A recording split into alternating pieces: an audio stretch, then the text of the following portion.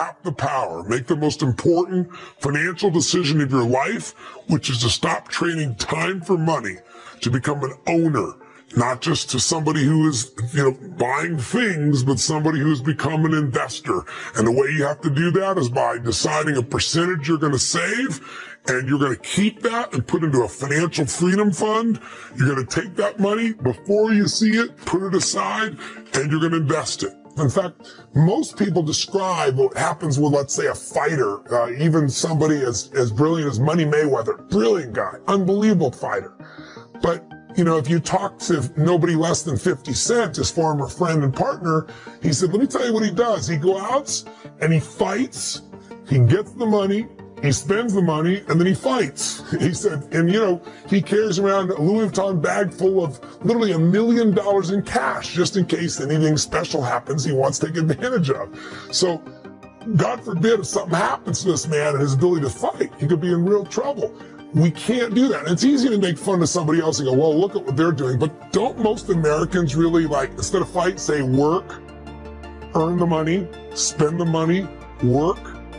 That cycle is the worst cycle on earth, and that's a cycle I want to get you out of right now, today, by tapping the power and making step one the most important investment decision in your life. So what the heck is it? Well, what if you decided that you were no longer going to be a financial trader? What are you talking about, Tony? I'm not a financial trader. I don't invest in stocks. I don't do that stuff all day long. Most Americans are financial traders, even though they don't think of themselves that way. Why? Because if you're trading time for money, you're making the worst financial trade in the world. Your goal, and the goal I have for you with this book, is to make money your slave. You want money to work for you, so you don't have to. Until that happens, you'll always have some level of uncertainty or fear or stress or insecurity, because there's only so many things that can happen that mess up your income flow, and you're in trouble. What would it feel like if you could build what I would call a money machine? Something that made money while you slept. Something that literally every day of your life, even if you weren't working, could provide you an income without ever having to work again. Because I ask people all the time, what are you investing for? And people say, well, I don't know, do my 401k so someday I can retire, or I'm investing so that I can get, more assets or a bigger nest egg. No, you're not. You're investing for one thing and one thing only. You're investing because you want an income. You want an income that will last longer than you live. In fact, I mentioned before, the number one fear of baby boomers today is that not they're going to die. That's their number two fear. The number one fear is I want to run out of money while I'm alive. And millennials have the same fear because, according to statistics, about 70 to 75% of the people are going to run out of money before they die. And we're all living longer. So the chance of that happening is off the charts unless you and I create a money machine. What does that mean? It's really simple. The most important financial decision of your life is deciding that a portion of all the money you earn in your life is yours to keep. That you're not going to give it up. It's for you and for your family, and you're going to keep a portion of what you earn forever, and you're going to grow it. That you're not going to give it to, Kate Spade. You're not going to give it to the Gap. You're not going to give it to whoever you normally gave it to. You're going to keep that for yourself, and you're going to grow it into something that literally will make it so you don't have to work as long as you live. I call it a money machine because it's really simple. If you were to just think of yourself right now as you're a money machine, if you take a look at this graphic, here you are, you work your tail off, and what happens? You use your efforts to get money. You trade time for money. You take work and effort for money. But what if you just did something so simple? You already know to do it. You're just not probably doing it at the level that you could. What if you made a decision that a percentage of what you earn, you're never going to see it? It's just going to instantly and automatically be put into building this money machine, where you're going to take a portion of what you earn, 10%, 15%, 8%, 20%. You get to decide the number. But a portion of what you earn, no matter what, before you ever see it, It's almost like a tax, but the tax is paid to you instead of the government. The tax is for your future self. The tax is about creating financial freedom, so you're not like most people who can end up their life being stressed out all the time, where you're the person that can do what you want, when you want, where you want, with whomever you want, because you got freedom. How do you get there? You take a portion of this money that you've done right now and you've earned, you automatically start to fill up this money machine. Problems need energy to live. I want you to own that. Remember this, problems need energy to live. And so the concept should be that we solve problems, but we don't have to pour and deplete ourselves of energy. Because the more energy you give something, the more it expands. We want to be in the max out universe. We want to pour our energy and expense our energy towards the solution, not towards the problem. So the first thing I want you to write down is 90% of your energy, focus, time, and thought should be towards the solution, not towards the problem itself. This is a mistake most people make because they expend all the energy into the problem. They obsess over the problem. And when you expand energy, it grows to survive.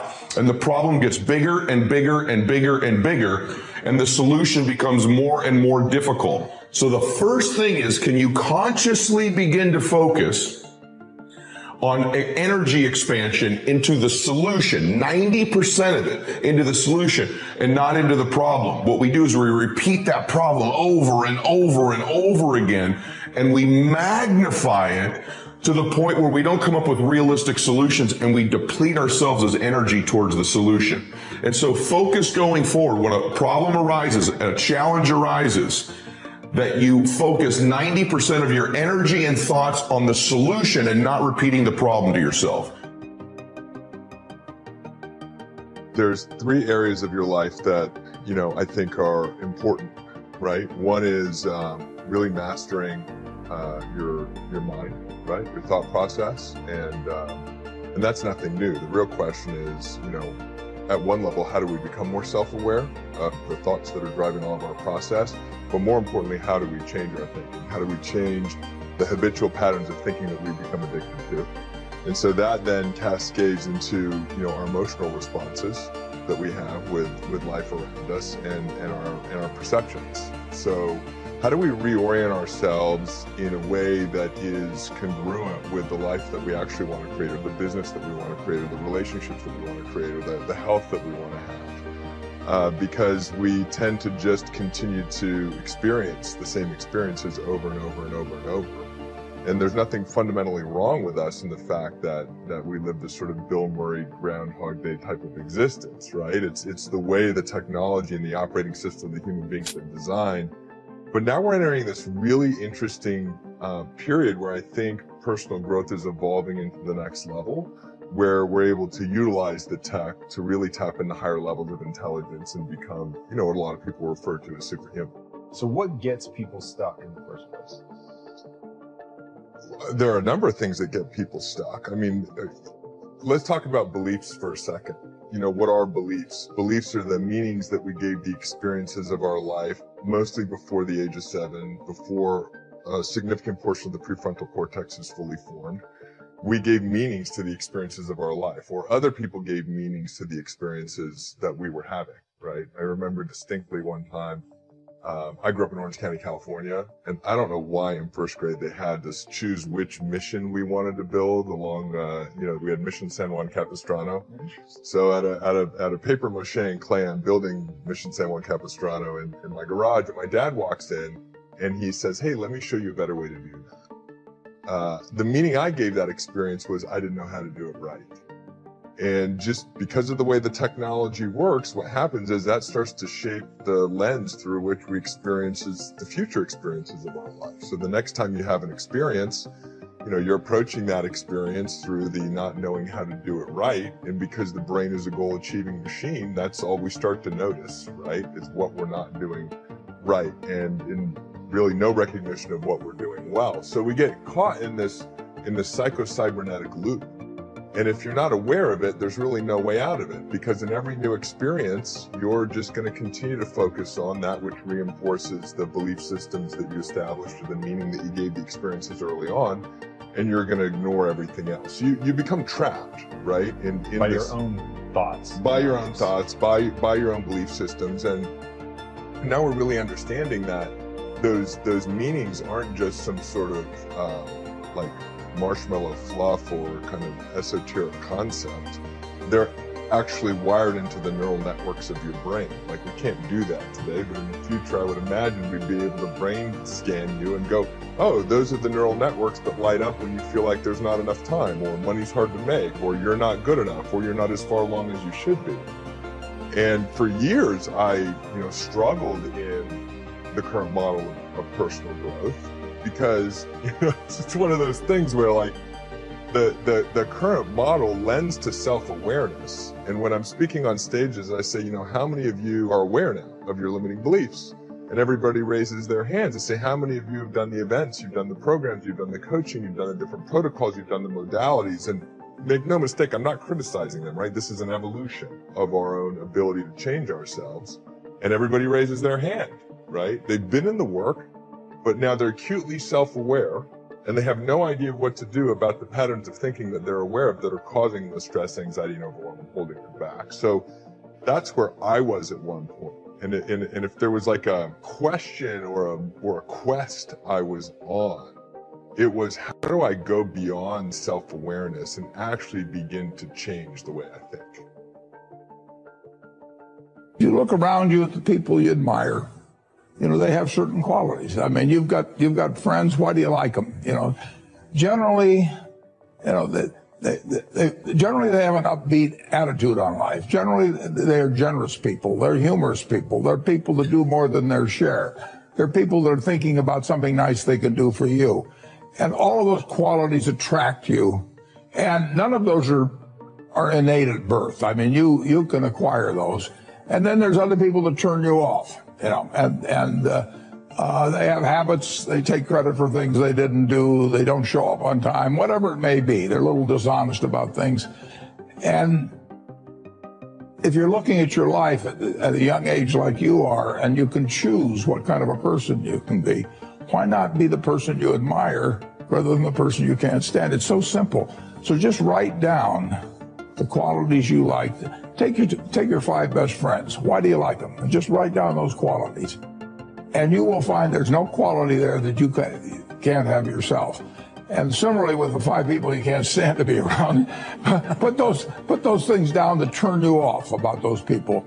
And if they turn you off about them, why should you possess them? It's so simple. It's not like something complicated that you think you should be learning with an advanced degree in school. It's not as complicated as investing in the stock market. No, but it's enormously important to have people work with you in life. Right. They're going to work with you in life if they like you. And they may occasionally, I mean, if you're in the Army or something, you may work for somebody that you don't like. But by and large, you're going to get the best out of people if they feel good about you. And it's just so easy, but you've got to develop the habits early, because you can't say I'm going to suddenly become a terribly attractive person when I'm 60. It just doesn't work that way. So pick up the right habits now. And I will guarantee you, if you actually just write down those qualities and think about it, you will find you can have every one of the attractive qualities, get rid of the ones that are negative, and your life will be different. I think if a Michael Francis was a father figure type, probably, and I would have probably done a pretty good job at it. Fascinating. Yeah. If I had a father figure like a Michael or a Sonny or one of those guys, most likely. Gotcha. Do you think like a gangster at times? You have to. There's no question about it. In the business world? Sure. Oh, you have to think that way. Interesting. Oh, you have to, especially in the world of, look, we're friends, we may talk here, but within your world, the bigger you get, there's a lot of people that are not happy about your brand getting bigger. Sure. You're opening up more gyms. This is not exciting to a lot of other people that own gyms. It's not even exciting to somebody that runs a different model when it comes down to franchising. Right. So you're not helping people, it's helping competitors. You're hurting them. True. And when it comes down to it, if it's between your 5 locations versus my 5 locations, they are going to be competitive. So you get in the world of business being very, everybody wants to help, everybody's this, and then you realize there's a part of it that some of the people would take their side over you any day.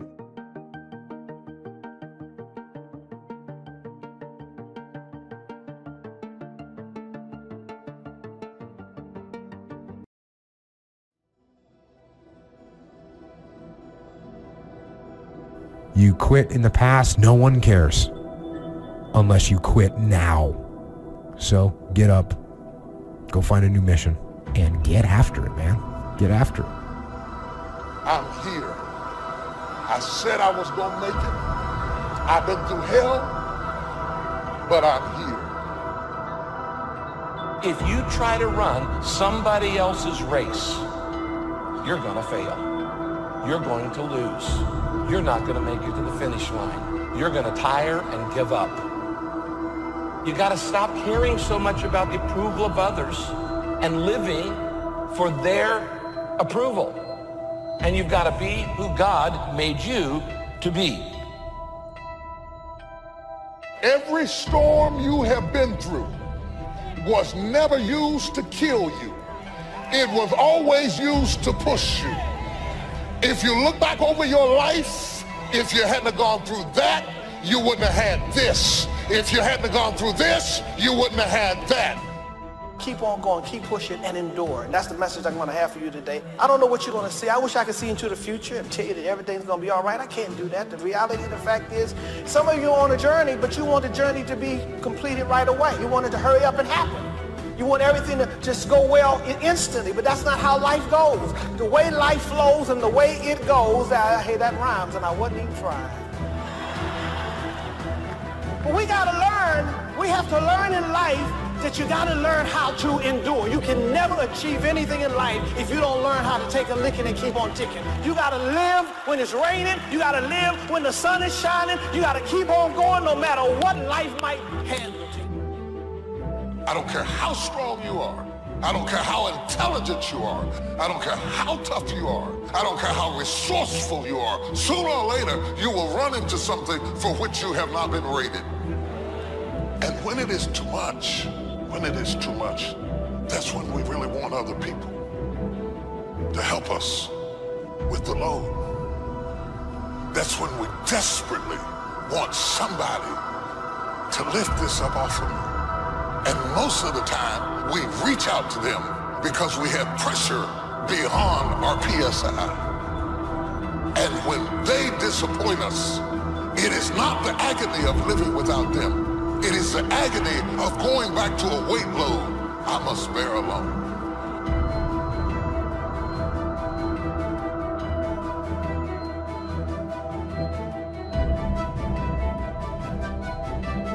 Everything starts with thought.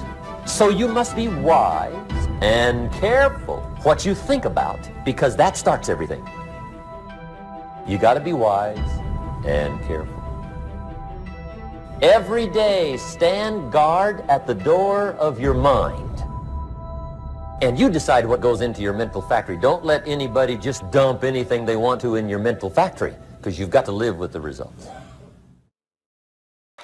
On the job, when you deal with certain types of pipes and certain types of hoses that have a PSI rating, it is the pounds per square inch how much pressure that thing can hold.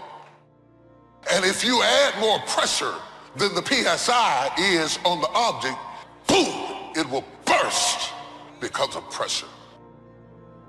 But some of you today, you've allowed your circumstances to push you down and convince you that it's too much, and it's never going to change. Now you're tempted to give up on what God's placed in your heart. But I'm asking you to dig your heels in and say, no, this is a new day. I will not give up on my dreams. I will not give up because somebody did me wrong. I will not give up because I tried and failed. I will not give up because it's taken longer than I thought. I've got a made-up mind. I'm going to become everything God's created me to be, and I'm going to have everything God intended for me to have. There's got to be a relentlessness on the inside that says no matter what happens, I refuse to quit. As long as God has given me breath to breathe, I'm going to keep pressing forward, pursuing my dreams, believing for His very best.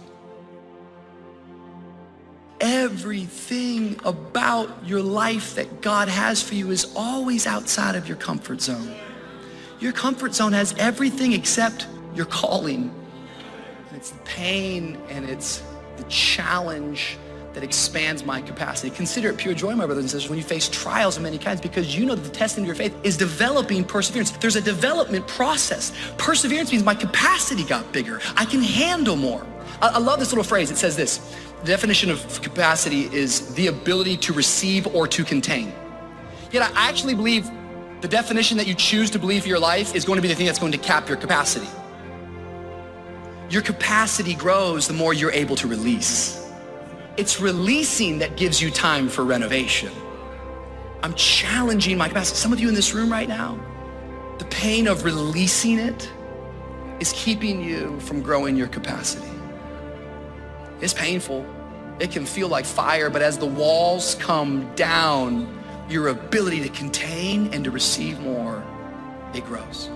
Don't waste your pain. Someone say, don't waste your pain.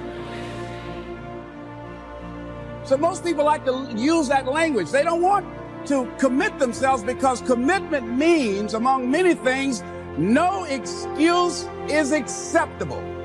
That's what it means, no excuse. That if you decided that you're going to do this, if it becomes hard, then do it hard. If it's difficult, so what? If it's inconvenient, so what? See, a lot of people made a commitment to come here tonight, but they looked outside and said, it's raining. The temperature dropped. It's cold outside. And they decide to give up on their commitment. And that's how people do about their dreams. They don't honor their commitment to themselves. Let me tell you what happens when you don't keep your commitment. Number one, it begins to deplete your self-esteem and it erodes your self-image. It weakens your faith in yourself. You don't feel good when you don't keep your commitments. The other thing is that you begin to develop weak relationships with people. People begin to realize they can't depend upon you. They can't rely on you because you won't keep your word. You've established that kind of reputation. Just think, what would your life be like if you decided to keep your commitments? What will all of our lives be like if we decided to keep our commitments? That we decided to do the things that we said that we were going to do? That we wouldn't even speak it unless we were going to do it? If we decided just for a week, just see what your life can be like. Just let's do it for a commitment to make it a 7-day commitment that I won't say I will do anything unless I'm going to do it. And find out what your life will be like. Let me tell you what, if you follow it through, if you keep your commitment to the commitment, at the end of the 7 days, you'll feel strong and powerful. Because by honoring your commitment, each time that you do, that empowers you. Whatever discipline that is required, whatever it is that you must do. So I'm suggesting, number one, commit yourself to live in the present. I saw the movie, The Dead Poets Society, Robin Williams, and they had a line in there, seize the moment. Many of us are not able to move forward and develop and manifest our greatness because we spend so much time looking back or worrying about the future. Seize the moment. See, you cannot go into the future and manifest your greatness when you have various things in your life that's blocking you. Let's look at how we can begin to keep our commitments. Remembering what Dr. Robert Anthony said about results. When you keep your commitments, you're able to produce some different kinds of results in your life. So how can we keep our commitments? And do we keep all commitments? No, we don't. You will not be at 100%. However, you will have a greater percentage rate of maintaining your commitments to yourself, whatever those things might be.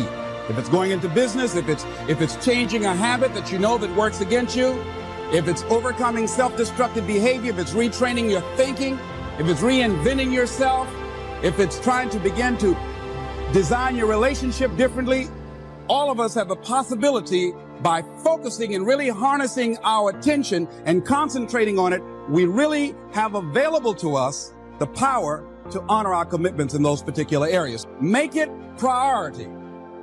You would think that when God calls you towards your purpose or your destiny, everything would be liberated. Your finances, your friends, your circumstances would all come into harmonious agreement with the purpose of God in your life.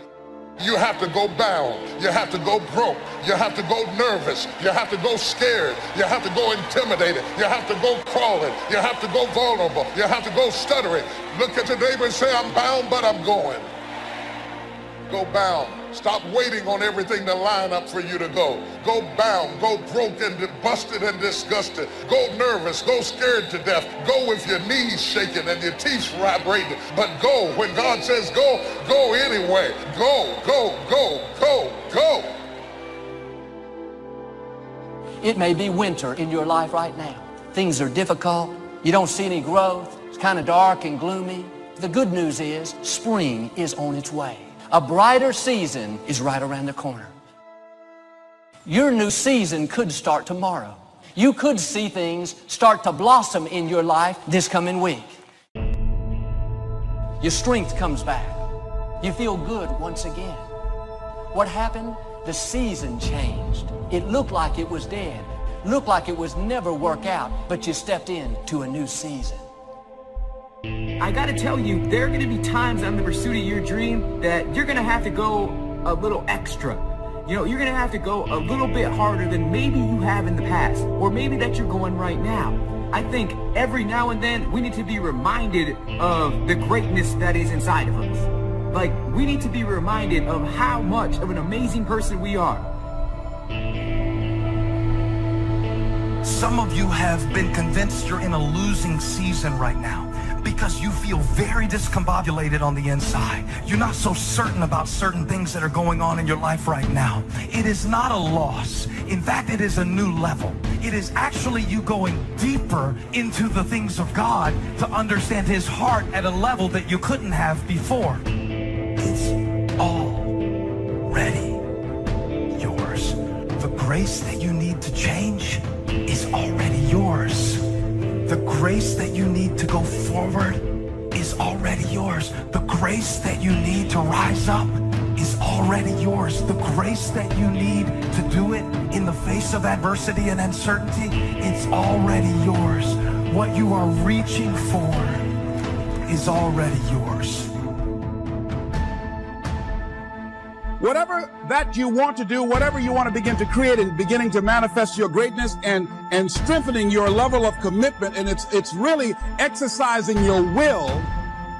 Find something that you want to do on your goal, one action step, but make sure it stretches you, that it challenges you, but it's doable, that you can do it. This year I decided that I was going to exercise. So I started out doing just 10 setups. I know I can do that and not get upset about it. So I started out small. Now I'm up to 50. But if I try to do 50 starting out, I wouldn't still be doing it. So I started doing it in manageable segments. Do that. And that strengthens your will. So my commitment now is strengthened and fortified by the activity of actually doing it. So now I can expand and build from there. And I started saving 5% of my money. Then I increased it to 10%. Then to 15%. So now I have disciplined myself to live off 75% of my income. I took discipline to do that, but I started watching how I was spending my money. I started keeping a law and following myself. So you want to begin to find something that is manageable, that you know that you can do.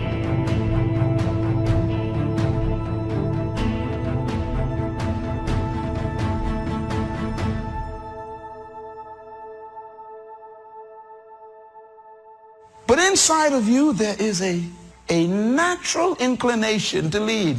But we have been almost harnessed like a horse, where they have placed certain things in our lives that administer pain if we move over the line.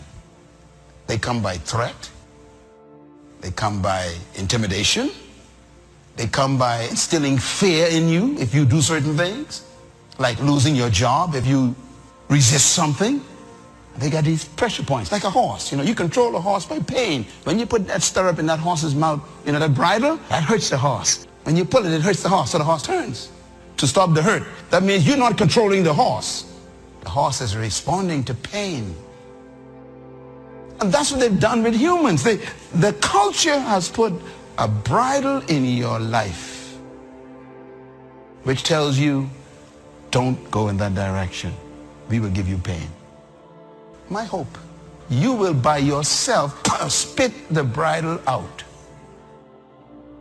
That you will regain your natural stallion spirit Anybody feel that in the mind? That's what I want to see.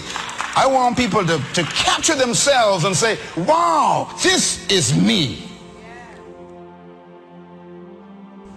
That's the struggle we have to deal with.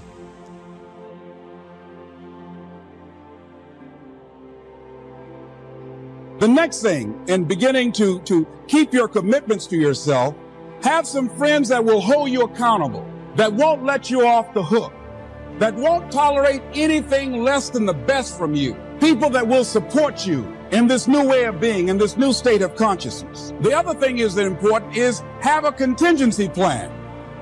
See, many times when you make a commitment to do something, there are some other variables that will happen that you can't control or you perhaps did not think about. So you want to have some other plans going on. You want to become creative. See, most people don't keep their commitments because when something goes wrong, they just stop. They don't have a contingency plan. So they don't know what to do next. Start being creative. If you challenge yourself, many times they say, I don't know what to do. And I always ask myself, but if you did know what to do, Les, what will it be? That activates another part of my mind. I start thinking about the possibilities and just experimenting. But many of us just stop dead in our tracks. I don't know what to do. You do know what to do. You've got genius in you. Challenge yourself, push yourself, make yourself come up with something. Use your imagination. And what you will find is that you know more than you realize that you know. That you're more creative and more resourceful than you realize that you are. And as you do that, the more you do it, the easier it will become. At first, it's going to be a struggle. And after you get into a certain level of consciousness, you will ask yourself, how is it that I didn't see this before? At the level that I'm managing my business now, they say consciousness is what we are. I literally look at myself and say, how is it that I didn't do this before? Why is it that I couldn't see this before? And the reason that I didn't see it before, because I didn't challenge myself. I didn't put myself out here. See, the reason that most of us go through life never discovering our true greatness, literally walking, breathing corpses, the uncommitted life isn't worth living. Why? Because it doesn't produce anything. See, you only make things happen. Your life only counts. You only make a difference when you are committed. When you make a commitment with your life. That's the people that make a commitment with their lives. The people that make a commitment to their customers. The people that make a commitment to their families, to their relationships, are the people that make the greatest impact in life. What is commitment? Commitment is the salesman who says, look here, I'm going to make $1,000 today and I'm not going home. You can turn the lights out. The janitors could be here running the vacuum cleaner. I'm not leaving here till I do it. I used to be a door-to-door salesman. I had X number of TVs. I had a minimum amount that I knew I had to sell every day in order to provide for my mother, who was ill at the time, who had lost her job at the M&M cafeteria because of arthritis. And I said, I'm going to go door to door. And sometimes I would not come home until 1 o'clock at night, knocking on people's door, people closing. What do you want? Would you like to buy a nice working month's television set, no money down? No. What about an Emerson TV? No. Thank you very much. Do you know anybody else that would be interested? No. Thank you very kindly. Knock on another. Hello. Would you like to buy a nice working television set, no money down? No. Get away from our door. Thank you very kindly. Do you know anybody else would be? Yeah, my cousin. He lives 2 doors down. Thank you very kindly. I tell him you sent me. When I heard your cousin told me that you wanted to buy a television set, told me to come here and talk to you, got a special discount for you. Yes, come in. I'm interested. I would just keep right on. I would not go home until I did it. It's an interesting thing, ladies and gentlemen, that when we put ourselves in a situation where we say we're going to do it, it puts you in another zone where the universe responds to you. When you have that kind of consciousness, see, the universe responds to the man or woman that refuses to be denied, because that is your commitment. That business that you want, that book you want to write, that dream that you have of controlling your destiny, that is yours. That power to create that and to manifest that, that is yours. That's available to you. But you've got to be willing to stand there and face disappointment, not have support, be lonely, doubt yourself sometimes, be rejected again and again and again, become bankrupt if necessary, again and again and again, and refuse to turn around until life gives it up.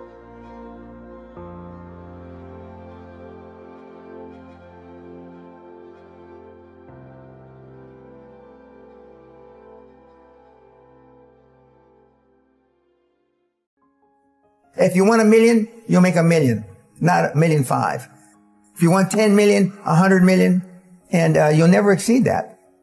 If you change 1 billion lives, that's a formula to become a billionaire and change the world. Time costs lives. Show me your friends and I'll show you your future. You want to know why you're all f***ed up? Just look at the bums you hang around with. I do what you don't want to do, that you know that you got to do to be where you want to be. Ted Turner just gave his 75th anniversary party on CNN a few months ago. And he makes a couple of comments and he says, number one, and I'm not suggesting this for everybody. It's how I live though. First 10 years of my starting CNN, I slept on my couch. I didn't have an apartment. Bill Gates slept in the office. Steve Jobs slept in the office. And I can go down a whole list. Now these are super successful, mega wealthy guys. I slept in my office. Not everybody's willing to make that sacrifice. But it's not the only thing. But even if you don't sleep in your office, if you want to send your kids to a better school, if you want to be able to take care of your mother when she gets dementia, if you want to, this all takes money. My children aren't getting any of my money when I die. Not one centavo, not one penny. And, 2 of my kids are cool with it. One of them's not so cool with it. I'm not gonna, I think Andrew Carnegie, by the way, Andrew Carnegie, arguably the richest, most successful entrepreneur of all time. He said the best thing that you can have for a child is him to be born into poverty. And I agree. Lack of self-esteem, lack of self-worth. Now they think they have self-worth. They think because they've made a few bucks. But in actuality, and when they measure it against the other 8, 10, 12 people sitting around the table, they realize, or they start to question, hell, maybe I was just lucky. Now, all of us, when you're only a one-trick guy or gal, think, was I lucky? Now, I've done it so many times, I know I wasn't lucky. I might have been lucky the first time, but I haven't been lucky the 15, 20, 40, 50. I know that. Okay. But maybe I was lucky the first time. But my life changed when I was pretty much a haphazard kid, got in a lot of trouble, got arrested 4 or 5 times, thrown in jail. And this was with my dad as a cop. But then I volunteered for the draft in 1966 at the height of the Vietnam War. And I went to OCS, and that changed my life because it was the really first real high performance thing that I could measure myself against with other people. 2/3 of all Fortune 500 CEOs have one thing in common: military background. Really? 2/3 of those 2/3 have something else: martial arts. What do you learn in martial arts, Brian? Discipline, focus. A lot of people don't believe they deserve to be there.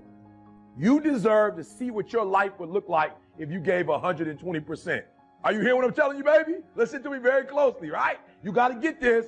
You deserve, right? You've been living 70%, 80%. We've been talking about it. And you're looking at the results, the outcome, right? You reap what you sow. You're looking at the outcome of somebody giving 70%. Like everything you have, everything you are, everything you're doing, like it's 78. And what I need you to do is I need you to look at yourself in the mirror and say, come on, quit, stop playing. I deserve to see what my life would look like if I gave 120%. Now, I told a story years ago on YouTube, years ago, Dr. Maybank, Michigan State University. I'll never forget. She told this story, man, and it blew my mind, right? She took me back to kindergarten, and you got to get this in your spirit. Sister girl took me back to kindergarten, the hokey pokey, right?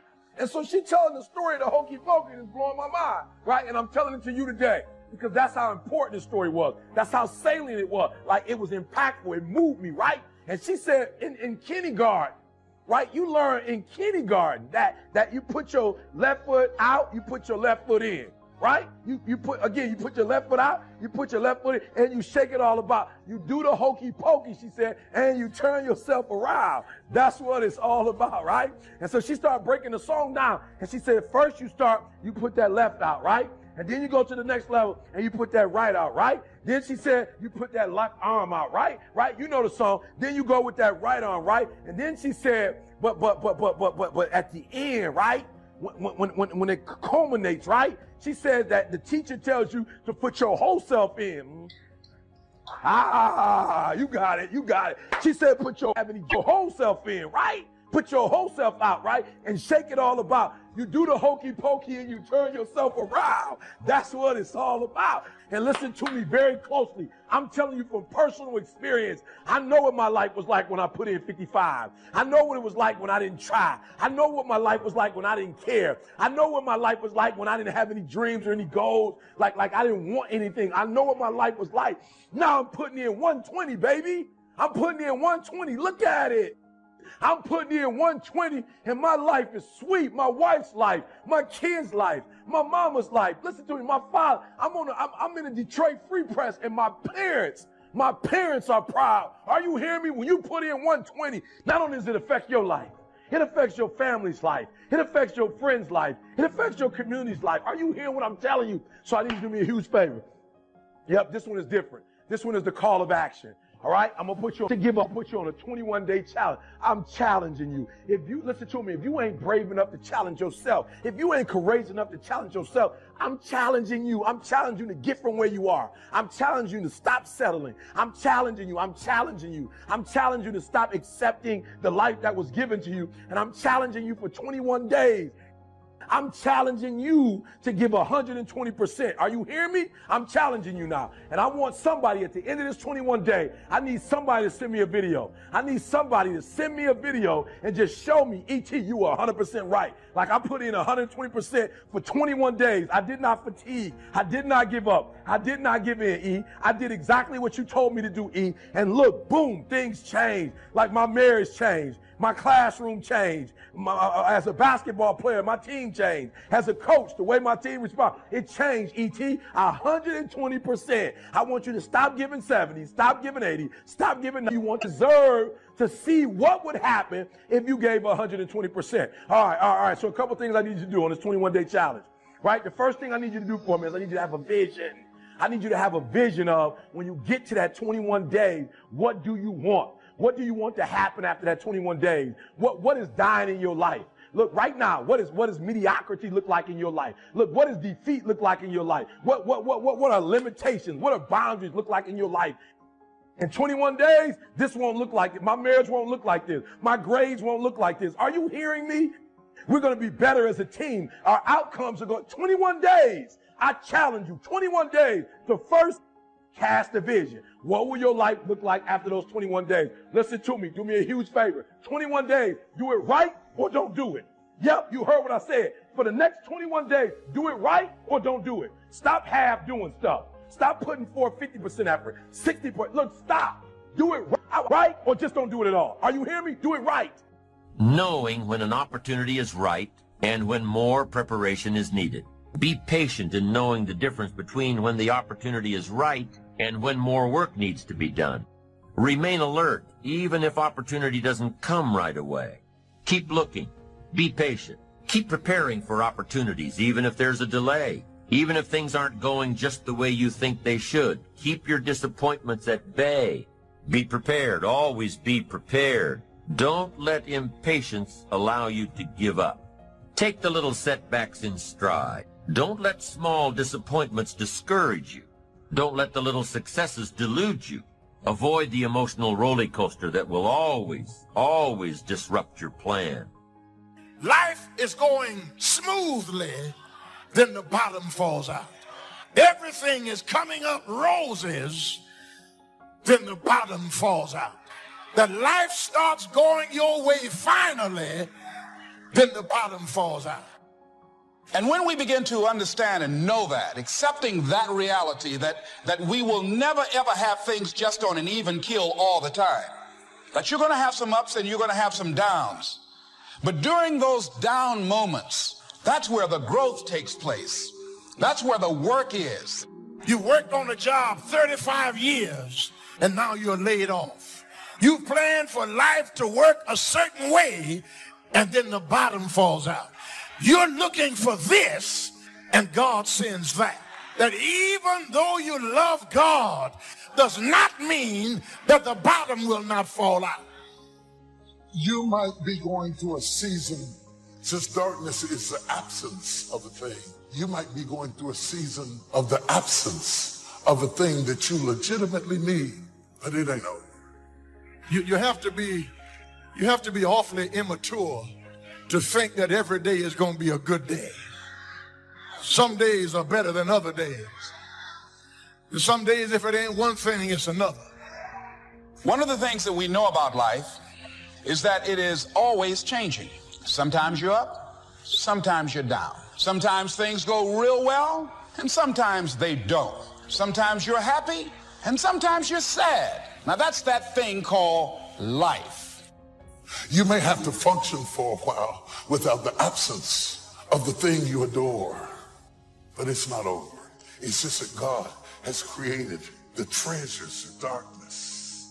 And in order to create the treasures of darkness, he has to take away light so that he can incubate what he's about to do in your life. It will be hard because life is hard. That's what life is. And these challenges, they're going to do their best to take you down. Do not let them. Stand up, dig in. In the end, we are only as strong as the adversity that we overcome. The pain of the adversity will eventually subside, but the lesson will always remain.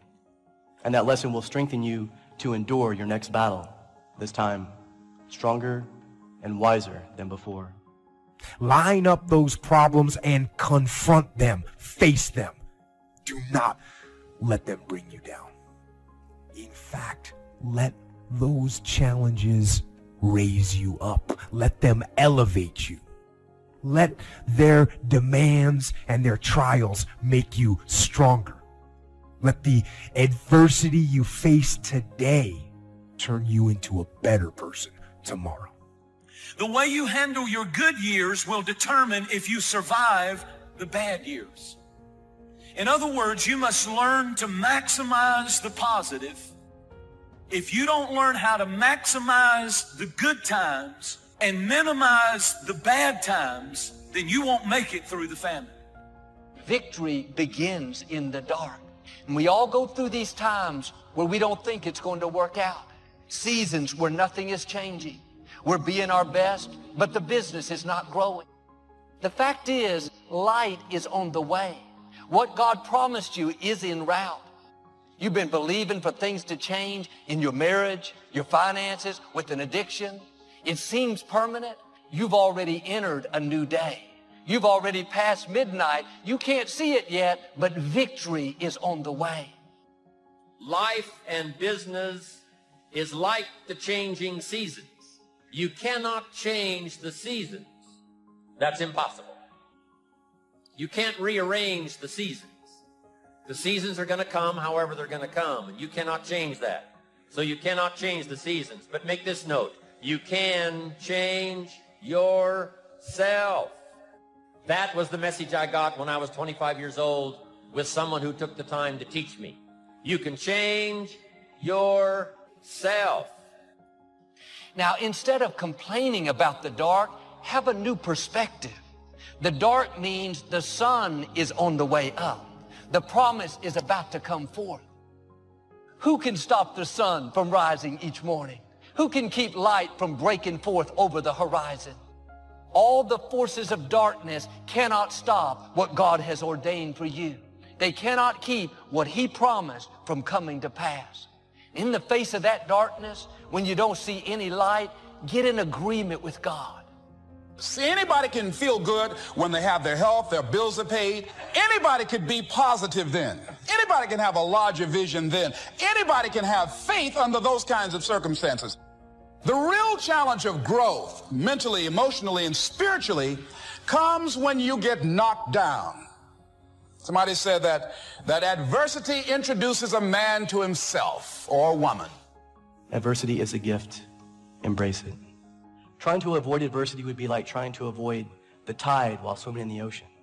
But like the ocean, if you can learn to embrace the tide of adversity, you will eventually learn to let it lift you up, and you can ride the wave to shore unscathed. And in that moment, take a look around, because the view that you have after you've overcome your adversity is absolutely breathtaking.